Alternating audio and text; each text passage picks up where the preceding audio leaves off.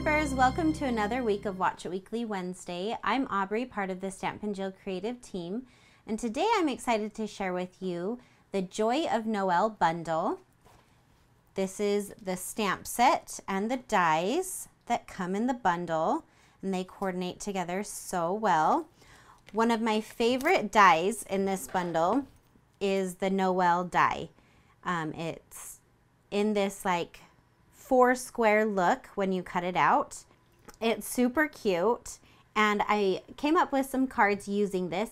I just wanted to kind of go through those and show them to you and some different ways that you can use that Noel die. We're going to start by stamping this holly berry sprig that comes in the stamp set in shaded spruce. And I'm just going to kind of do that all over the back of my card here, just like that. And then one of the cool things about this set, it comes with this little stamp that has 2 little berries on it, and those just line up right inside those berries pretty perfectly. So it makes it really easy to color them in. And they're all about spaced the right amount apart, so you can just add your berries on very easily, just like that. So I'll just stamp all of the berries. Okay, so then we're gonna layer on some of this really cute designer series paper, and I have a 2x2 piece of this gold foil paper, and I'll run through that Noel on this paper. It's a little bit of a tight fit, but I'll show you why that's important. You want to run it through real close and tight to it. So this is what it'll come out looking like, just like this. We're going to take our letters and set them aside and just use our negative image for this card. I'll just put that right on there. You want to make sure you keep your little inside to your O and adhere that on. And you can use that cute negative image for your Noel. Here, we'll put it on the card back like this, and let me show you that finished card. Just like that. Super simple. And then we have the pieces of the Noel that we can use on another card. I'm going to bring in some other stamps. This is another stamp that's in that set. It's a little bit bigger, and I'm just going to use Pebbled Path and stamp down right onto Pebbled Path cardstock, going in both directions here, just like that. And then I have pre-cut and colored some of these little holly sprigs so I can make a little wreath right on the front.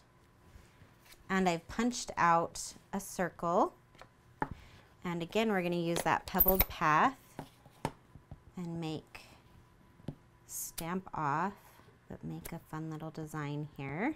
And this stamp lines up pretty well with itself, so you can make a fun background, just like that.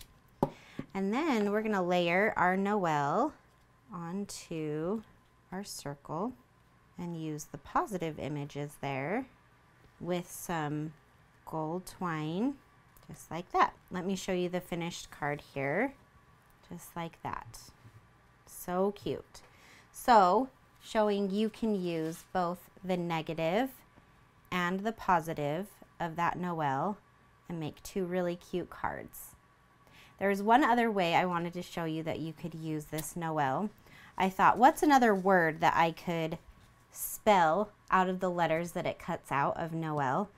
And the first thing that came to me was, this reminded me of the big love sign that is in Philadelphia. And I thought, how can I make this into to say love, like the big love sign? So I cut out those same letters, those Noel letters, in real red, just like that. But I'm going to change it to say love here. So I'm going to take my N and I'm just going to cut this little part off. So using my paper snips, just very simply cut that off. And then you have love.